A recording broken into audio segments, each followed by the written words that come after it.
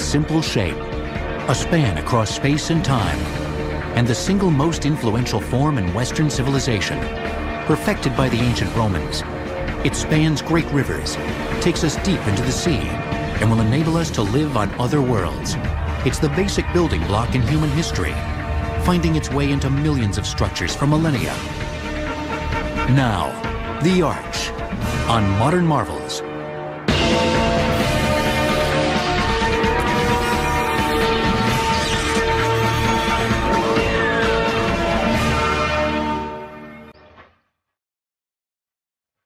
The Arch.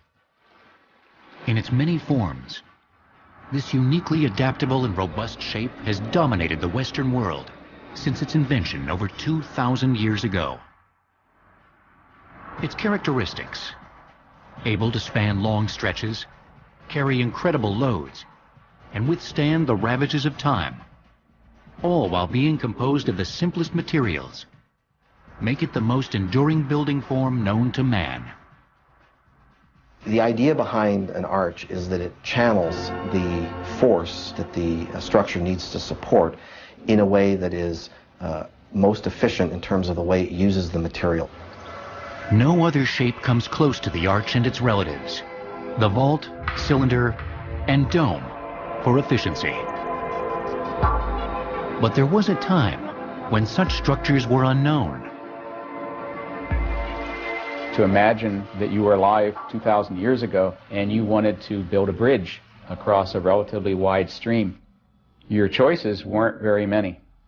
You could fell a tree if the stream was narrow, and you could build a bridge by walking across the tree. The tree would then be what engineers call a beam. The simple idea, the beam, had been in use since at least 12,000 BC at Stonehenge, on the windswept plains of southern Britain. Beams, or lintels, spanned moderately spaced pillars in this ancient structure. The Greeks later used this method of construction for temples. It was practical and could be beautiful, but was limited to the width that a wood or stone beam could span before it collapsed. But somewhere, sometime in the ancient world, someone realized that there was a better way to build grand yet practical structures.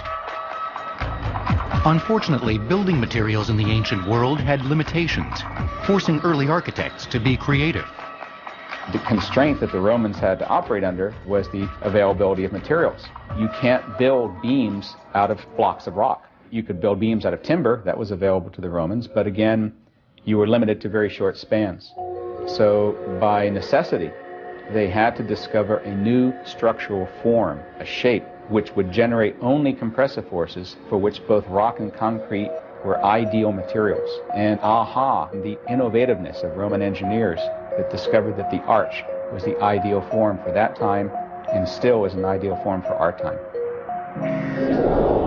They took an old and simple idea and built a civilization upon it. But what really makes this form so wondrous?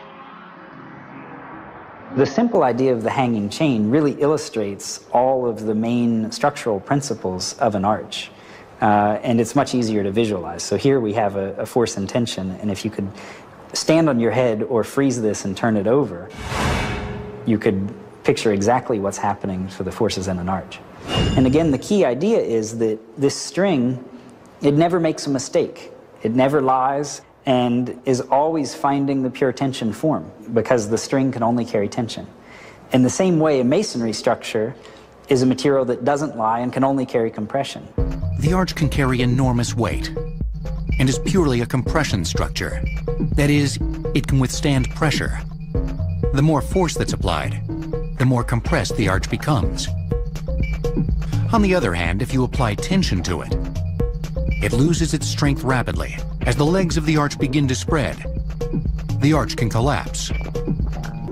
The secret of stability in arch design is to contain the forces, or the line of thrust as it's called, within the arch.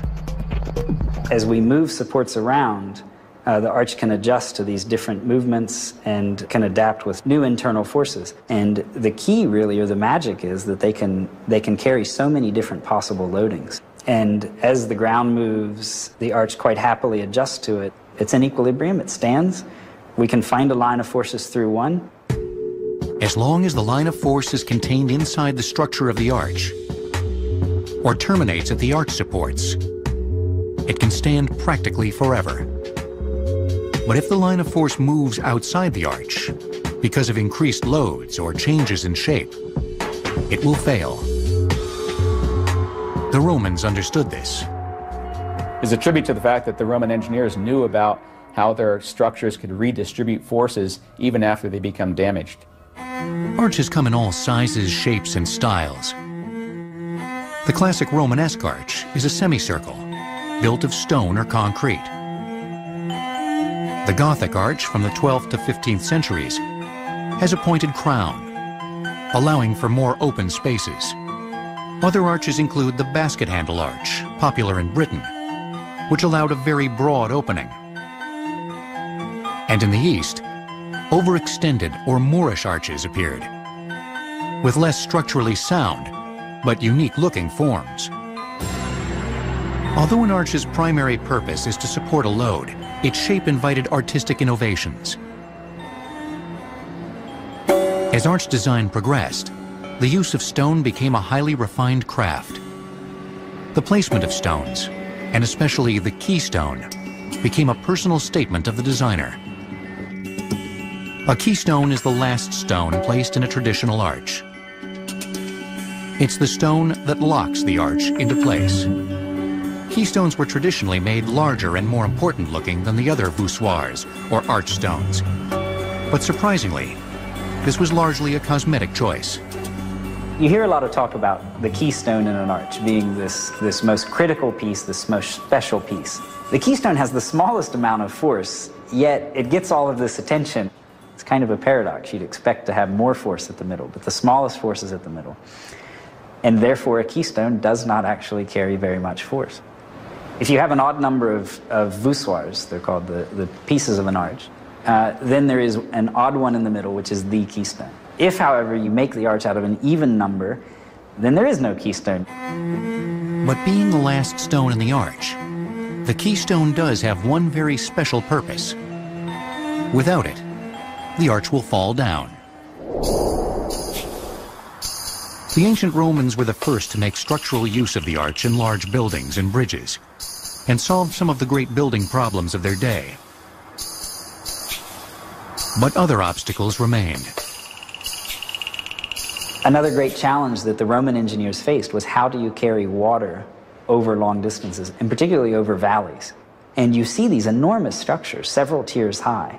And in their aqueducts, they typically began with larger spans at the bottom and went to smaller and smaller spans at the top to reduce the amount of material at the top. And also because a smaller arch is more stable than a longer span arch. They're very stable, and then they load the bigger arches near the base of the aqueduct, and those arches are made stable by the surcharge of all of the arches above them. The Pont du Gard aqueduct in France is almost 1,000 feet long and 160 feet high, with arches on the bottom level ranging from 50 to 70 feet wide and 65 feet high. The uppermost arches are only 10 feet wide and 28 feet high. The purpose of an arch is twofold: to change direction of applied force, number one, and number two, to make sure that the forces that are now going in a different direction are in compression. These astounding structures were a stunning testament to the ingenuity of their designers. But there was much more to come from the basic design of the aqueduct. I think of the Colosseum kind of as a Roman aqueduct that's folded onto itself to enclose space. It was the arena of the emperor and the citizens of Rome. Over 600 feet across at its widest point and 160 feet high, the Colosseum was home to myriad events. It allowed up to 75,000 spectators to watch great gladiatorial battles in architectural splendor. The use of concrete is perhaps the most exciting aspect of Roman building technology. The arch is a structural form. It would work with concrete or it would work with rock or masonry, but the Romans took the arch to another level.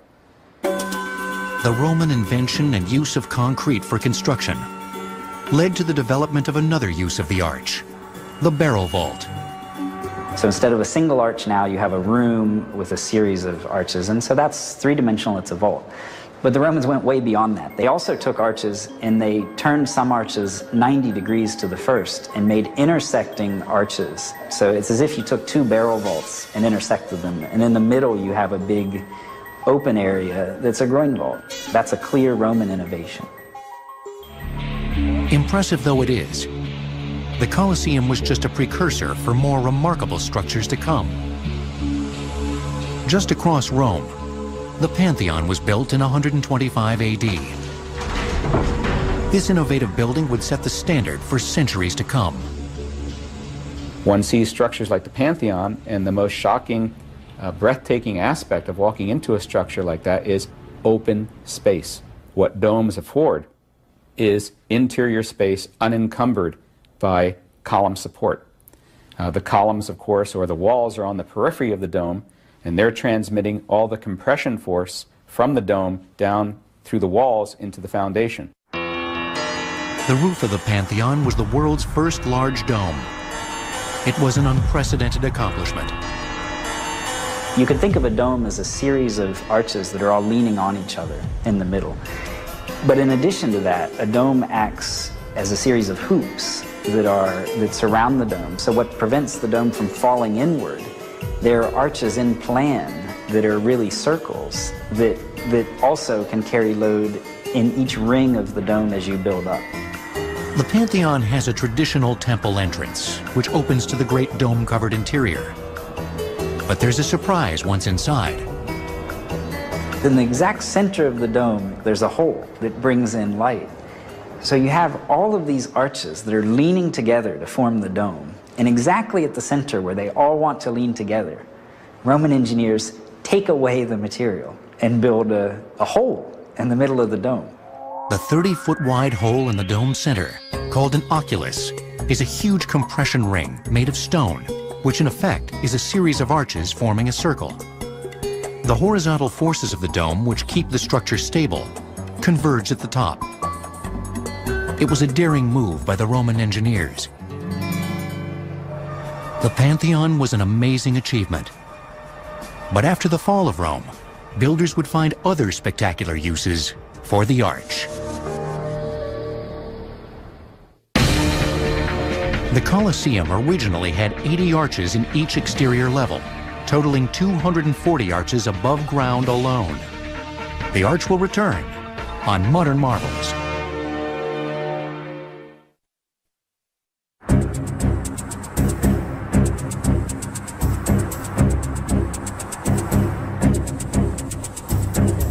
By 476 AD, the Roman Empire had fallen.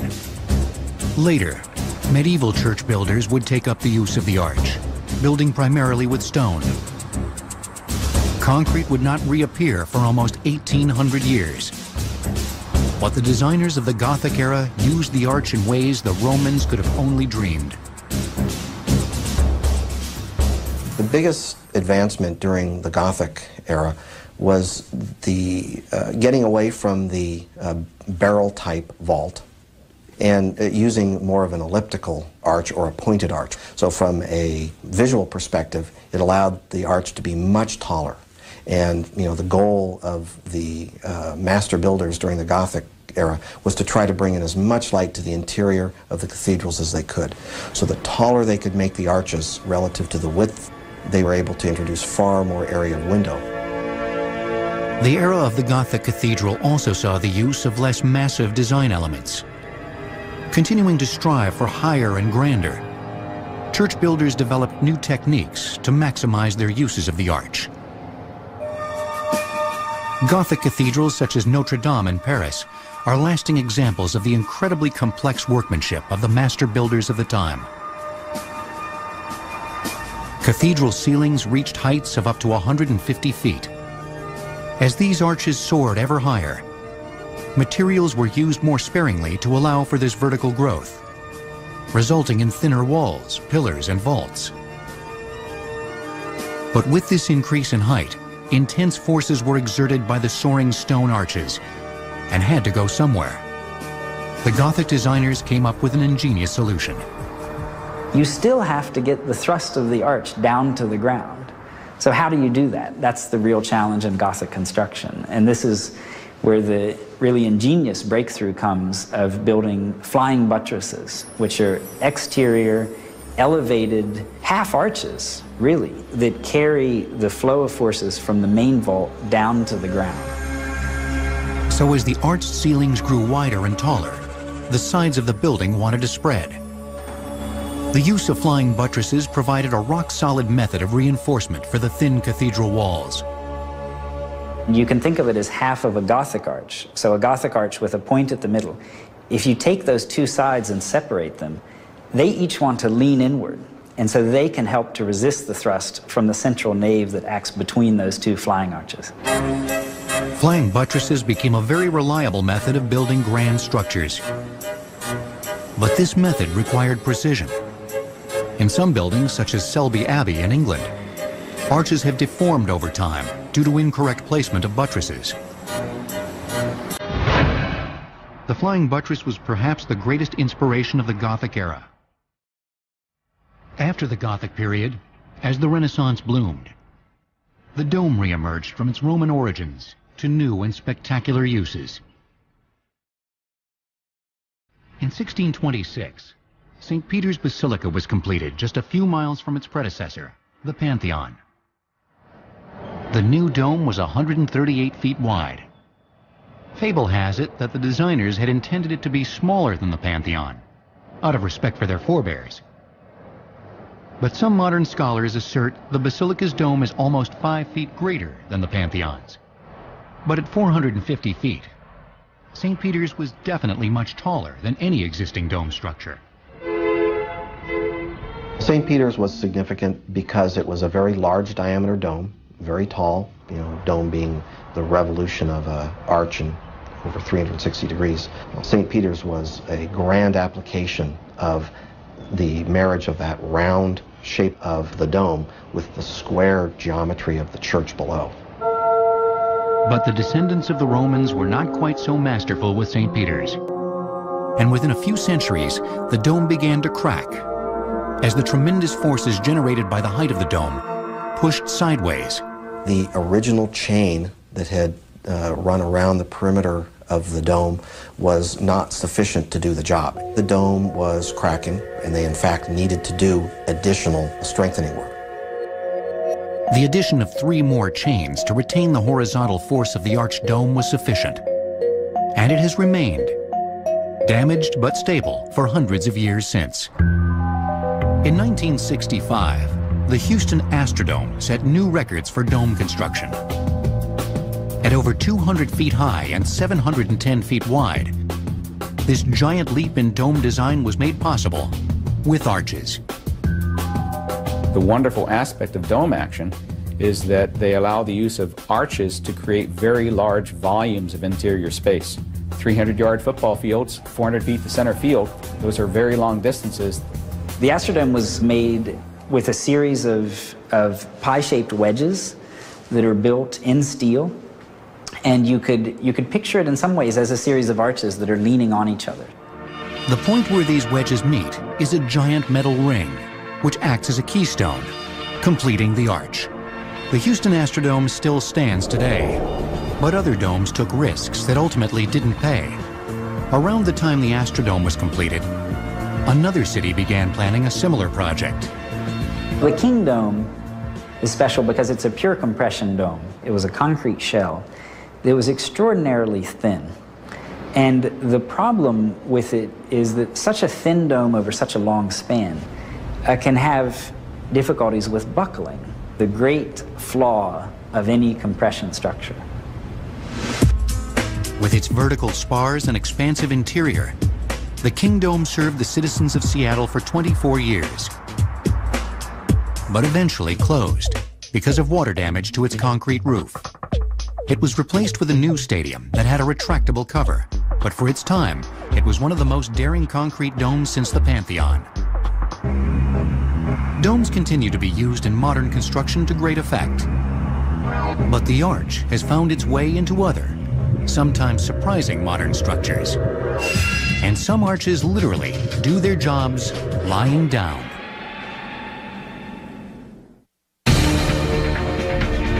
The Pantheon's dome is around 20 feet thick at the base, but only a quarter of that at its top, making the dome less heavy than it appears. The concrete near the top used volcanic pumice as an aggregate, maintaining strength while reducing weight.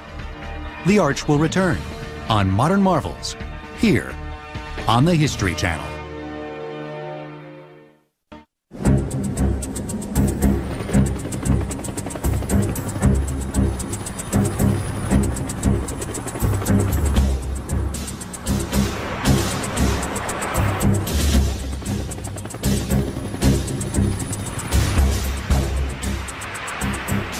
The mighty Colorado River is harnessed in the American Southwest by 9 main dams.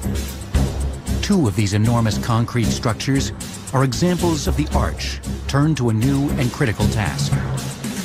An arch becomes a dam when the arch is turned on its side and has the pressure of the water acting against it. In fact, many of these structures are just that, a simple arch. Arch dams are different than other dams because of the nature by which they resist the water forces. Most dams do so by the sheer weight or gravity.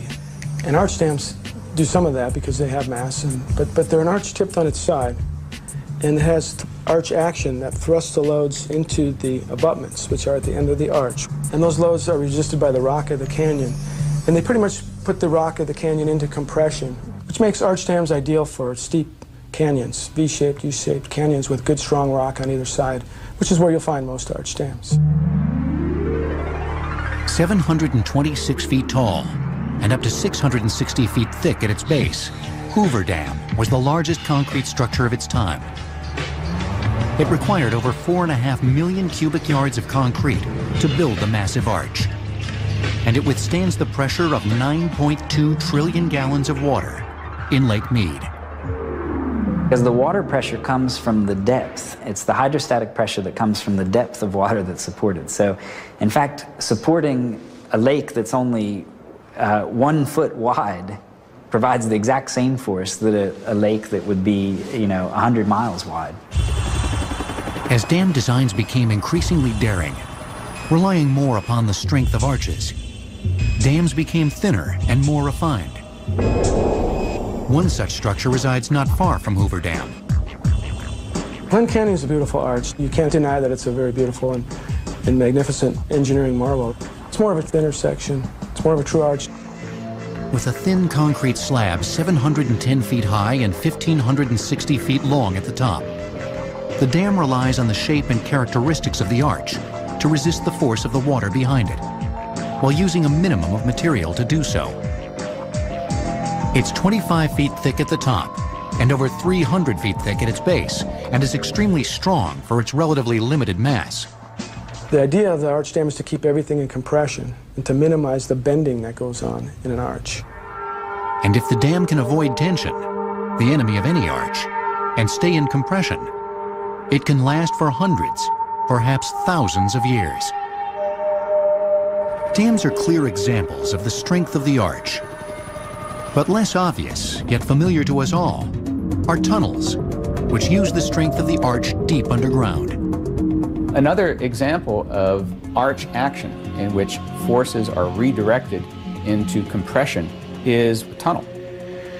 Many of us drive through tunnels on our daily commute. You'd have to ask yourself, where does the weight of all of the soil and rock above the tunnel go? It has to get redirected. It has to go around the tunnel. And it goes around the tunnel because of arch action. While the Romans built small arch tunnels, the craft of modern tunneling really started in England in 1825, when Mark Brunel took on the great challenge of digging beneath the River Thames. In the case of Brunel's tunnel under the Thames, that if he'd built just one large tunnel, one large opening, he was concerned about the loading coming from the sides failing the tunnel. And so what he did was he introduced a central pier with two kind of arches that were bearing on that central column. He was concerned about the size of the forces, so he cut the span in half by adding a central wall. Brunel's innovative tunnel paved the way for something much bigger. Since before Brunel's time, engineers had dreamt of a tunnel under the English Channel, connecting Britain with France. This dream became reality in 1994. An arched cylinder was the perfect answer for the 31-mile run under the English Channel, up to 530 feet under the water's surface. These tunnels are 24 feet wide and are formed of a series of continuous arches, opposed to each other at an infinite number of points. In this application of the arch, the triple tubes are lined with a combination of concrete and iron compression rings, up to 23 inches thick. A cylindrical tunnel is an example of almost perfect compression, the best environment for an arched form. Just as the arch provides us access under the sea, so it provides passage over the sea. Without the arch, bridge building as we know it would be impossible. When built, the Channel Tunnel was the most expensive construction project ever conceived, with a price tag of $21 billion. The arch will return on Modern Marvels, here on the History Channel.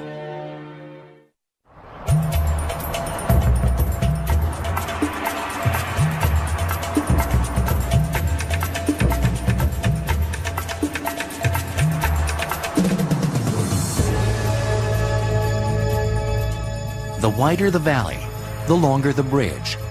And arched structures are often the best solution to that age-old question, how to get to the other side. Once again, the Romans got there first. Visit Rome today, and it comes as a surprise to most visitors that many of the bridges in Rome are 2,000 years old. Among the most beautiful is the Ponte Fabricio, which is a wonderful example of Roman arch design. One of the first arched bridges in the world, the Ponte Fabricio allowed Roman soldiers to cross from the banks of the Tiber River to an island in its center, 200 feet away. The Romans, being excellent engineers and innovators, discovered through accident first, and then through continued experiment, that the concept of the arch could be used to great advantage. The Ponte Fabricio was the first recorded attempt by the Romans to use an arch in a bridge. It continues to serve pedestrians in the 21st century. Since its completion, engineers have built tens of thousands of arch-supported bridges throughout the world. In the 18th century, materials such as iron became viable for bridge construction. The Coalbrookdale Bridge in England is an example of an early wrought iron structure. Completed in 1779 after only 3 months of assembly, it spanned 100 feet and was the first all-iron arched bridge.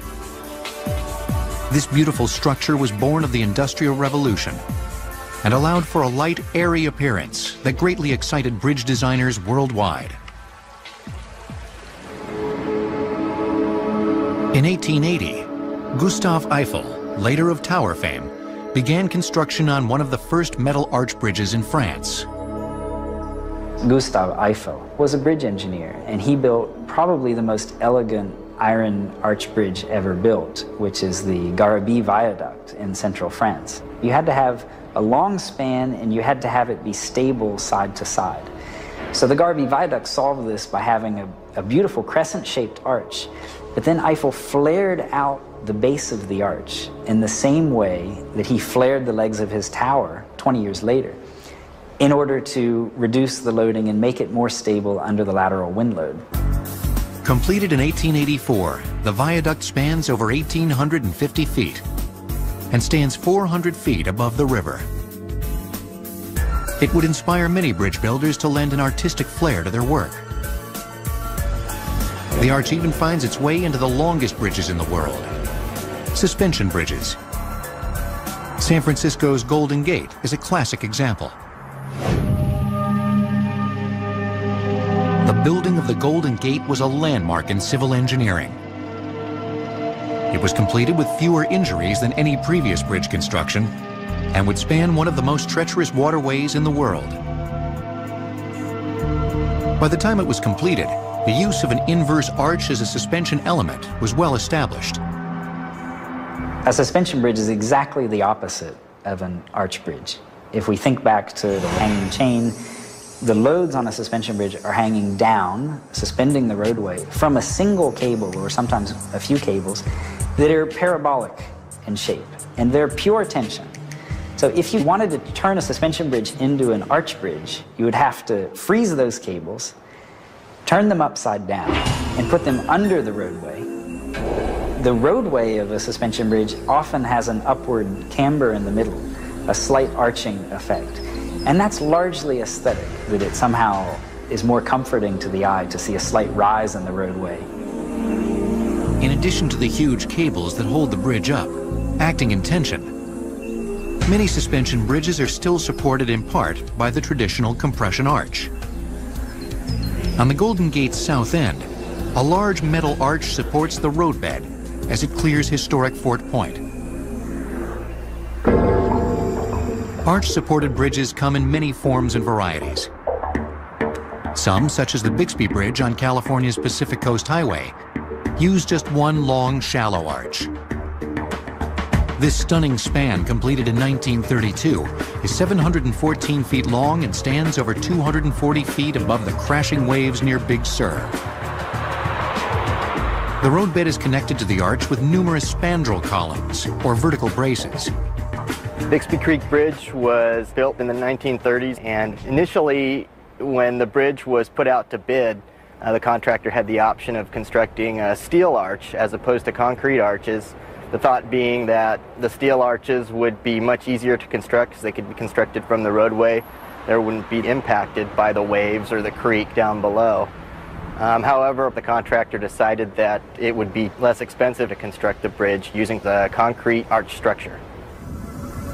One advantage of concrete in such a bridge is its incredible strength. An arch structure is primarily a compression element. The vertical load path of the bridge will go from the T-beam deck into each of the columns, and then from the columns into the arch. The arch will then take that load and distribute it to the two towers on either side of the bridge. That's the beauty of an arch. Other spans have arches above the roadway, such as the Desmond Bridge in Long Beach, California. But this bridge is rapidly deteriorating and will soon be replaced with a design pioneered by the Natchez Trace Bridge in Tennessee. This bridge is the first precast concrete segmental arch bridge in the United States with 582-foot span.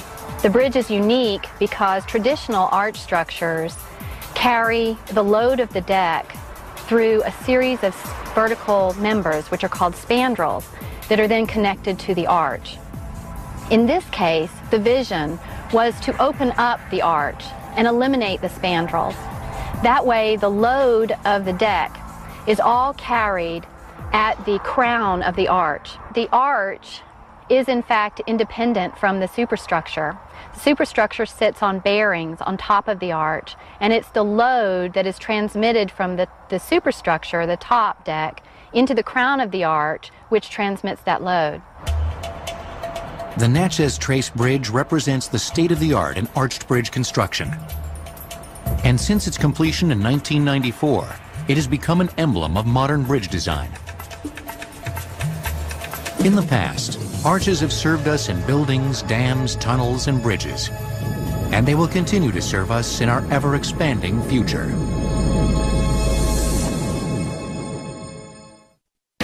The longest concrete and masonry arch-supported bridge in the world is the Rockville Bridge in Pennsylvania, completed in 1902. It has 48 arches in its 3,800-foot span and was built primarily by immigrant Italian stonemasons and Irish laborers. The arch will return on Modern Marvels.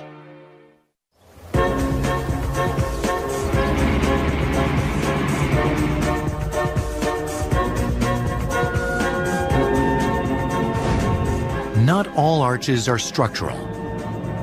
The graceful form of the arch and the dome has captivated onlookers and users for thousands of years. I think the arch is a consistent form that always recurs, regardless of material and culture. You can see it in almost every architecture in some form or another. It's very interesting to see its transformation in contemporary times into new materials and forms. We're surrounded by arches that are primarily ornamental in function. Some are mere add-ons to contemporary architecture, while others are integral parts of an overall design. But perhaps no single contemporary structure makes a stronger statement than the Gateway Arch in St. Louis, Missouri. Yeah, the St. Louis Arch is sort of typical in that from there you could see the way the shape of the arch is, where the loads are concentrated. If you look at it, you'll see at the very top, the apex of it is sort of a thin section because there's not too much load being accumulated there other than just the weight of that particular section. Built between 1963 and 1965, the 630-foot-high arch is a masterpiece of design. The legs of the arch are 54 feet wide on each axis at ground level and taper to only 17 feet at the top. The massive foundations that support it were dug 60 feet deep, 30 feet of which extend into bedrock.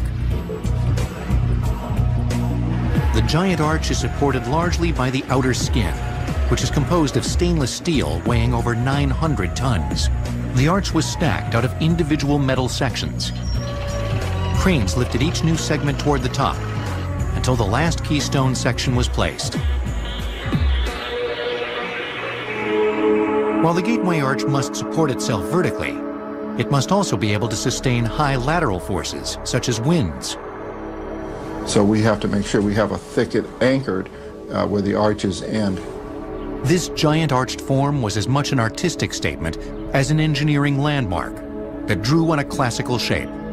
I think people are drawn to arches really just because it's a familiar form, mostly. It's something that you've seen throughout history. Almost every period has an arch appearing, and it's so familiar to people. That's what makes it appealing.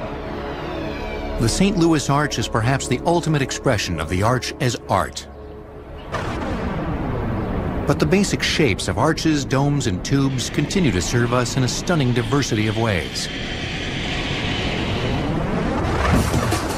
Even submarines use the power of the arch to do their stealthy work. Submarines are pressure vessels that have to resist the great force of the water, particularly when you go deep underwater. The internal pressure just wants to crush a submarine. And so the section of the hull, the shape of it, is a circular shape that resists this pressure in compression. So you can think of a submarine as a circular arch. The U.S. Navy's newest submarines use this tried and true design to dive deeper and prowl farther than ever before. Modern submarines are completely cylindrical, which enables the entire structure to become an arch in compression. And they use more arches inside, in the form of braces, to withstand pressures of over 400 pounds per square inch as they dive to record depths. In addition to the cylindrical shape of the hull, each end is capped with a dome, further strengthening the vessel.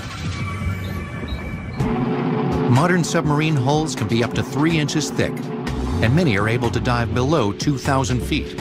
This is accomplished by augmenting the strength of the arch with exotic metal alloys. These metals must combine the ability to become compressed with a tendency to be elastic, so that the cylinder doesn't fail under the crushing pressure.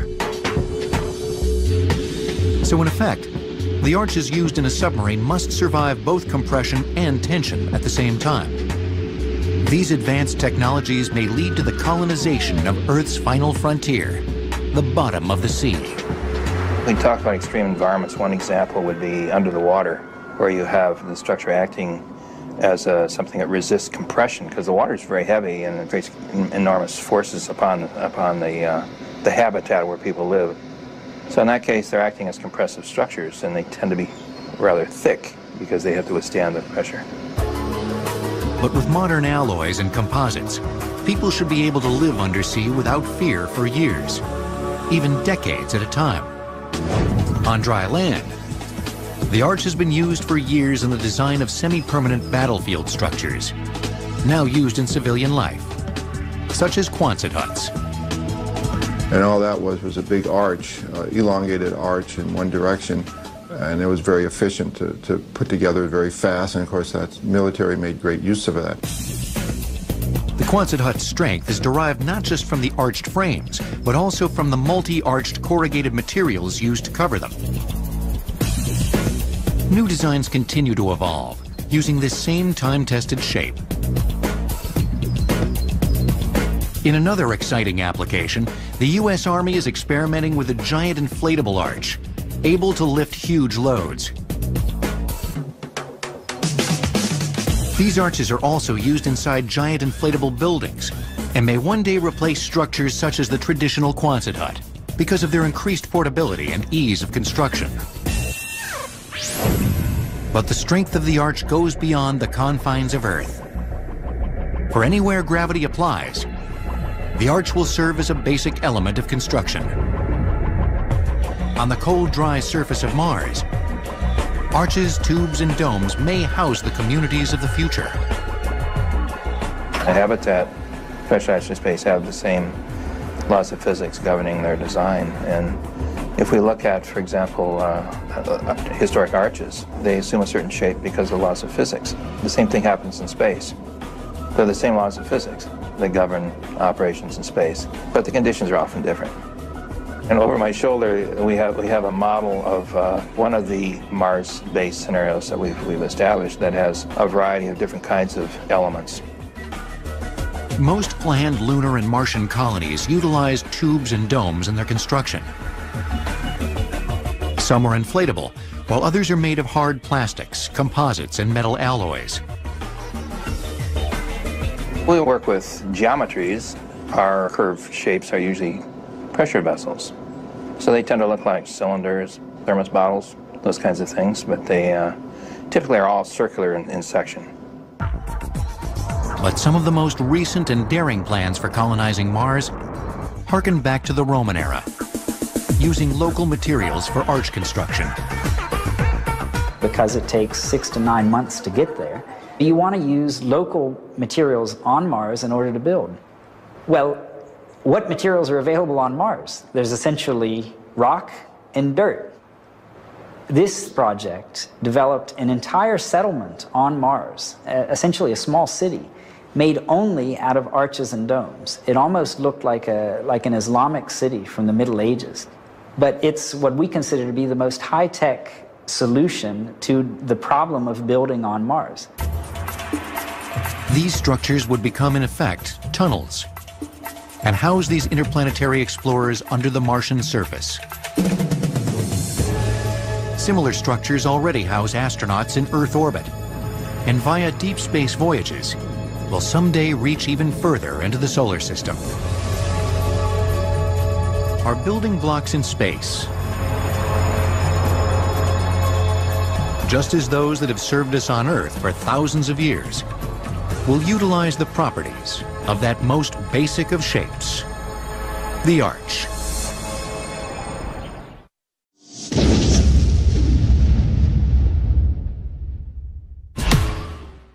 Submarines are pressure vessels that have to resist the great force of the water, particularly when you go deep underwater. The internal pressure just wants to crush a submarine.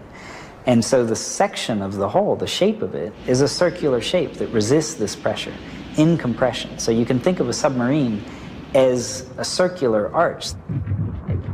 The U.S. Navy's newest submarines use this tried and true design to dive deeper and prowl farther than ever before. Modern submarines are completely cylindrical, which enables the entire structure to become an arch in compression. And they use more arches inside, in the form of braces, to withstand pressures of over 400 pounds per square inch as they dive to record depths. In addition to the cylindrical shape of the hull, each end is capped with a dome, further strengthening the vessel. Modern submarine hulls can be up to 3 inches thick, and many are able to dive below 2,000 feet.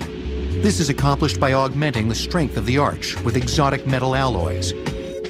These metals must combine the ability to become compressed with a tendency to be elastic, so that the cylinder doesn't fail under the crushing pressure. So in effect, The arches used in a submarine must survive both compression and tension at the same time. These advanced technologies may lead to the colonization of Earth's final frontier, the bottom of the sea. When we talk about extreme environments, one example would be under the water, where you have the structure acting as something that resists compression, because the water is very heavy and it creates enormous forces upon the habitat where people live. So in that case, they're acting as compressive structures, and they tend to be rather thick because they have to withstand the pressure. But with modern alloys and composites, people should be able to live undersea without fear for years, even decades at a time. On dry land, the arch has been used for years in the design of semi-permanent battlefield structures, now used in civilian life, such as Quonset huts. And all that was a big arch, elongated arch in one direction, and it was very efficient to put together very fast, and of course that military made great use of that. The Quonset hut's strength is derived not just from the arched frames, but also from the multi-arched corrugated materials used to cover them. New designs continue to evolve, using this same time-tested shape. In another exciting application, the U.S. Army is experimenting with a giant inflatable arch, able to lift huge loads. These arches are also used inside giant inflatable buildings and may one day replace structures such as the traditional Quonset hut because of their increased portability and ease of construction. But the strength of the arch goes beyond the confines of Earth. For anywhere gravity applies, the arch will serve as a basic element of construction. On the cold, dry surface of Mars, arches, tubes, and domes may house the communities of the future. The habitat, pressurized space, have the same laws of physics governing their design. And if we look at, for example, historic arches, they assume a certain shape because of laws of physics. The same thing happens in space. They're the same laws of physics that govern operations in space, but the conditions are often different. And over my shoulder, we have a model of one of the Mars-based scenarios that we've established that has a variety of different kinds of elements. Most planned lunar and Martian colonies utilize tubes and domes in their construction. Some are inflatable, while others are made of hard plastics, composites, and metal alloys. We work with geometries. Our curved shapes are usually pressure vessels. So they tend to look like cylinders, thermos bottles, those kinds of things, but they typically are all circular in section. But some of the most recent and daring plans for colonizing Mars harken back to the Roman era, using local materials for arch construction. Because it takes 6 to 9 months to get there, you want to use local materials on Mars in order to build. Well, what materials are available on Mars? There's essentially rock and dirt. This project developed an entire settlement on Mars, essentially a small city, made only out of arches and domes. It almost looked like an Islamic city from the Middle Ages. But it's what we consider to be the most high-tech solution to the problem of building on Mars. These structures would become, in effect, tunnels, and house these interplanetary explorers under the Martian surface. Similar structures already house astronauts in Earth orbit, and via deep space voyages, will someday reach even further into the solar system. Our building blocks in space, just as those that have served us on Earth for thousands of years, will utilize the properties of that most basic of shapes, the arch.